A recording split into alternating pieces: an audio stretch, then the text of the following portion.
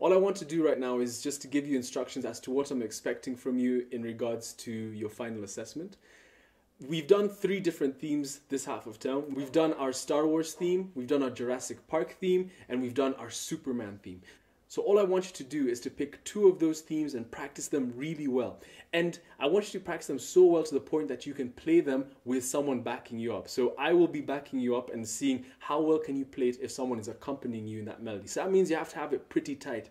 It's a bit unforgiving in regards to mistakes because the mistakes will be very noticeable. So make sure you practice the piece, you get it well, and you practice playing when I first demonstrate how the piece sounds like. That will be very important. And it will allow you to get a hang of the piece and make you feel comfortable as you're playing with an actual backing track. So make sure you practice those pieces, the 2 pieces you've chosen, and you practice playing them with how the whole piece should sound when someone is backing it up, okay?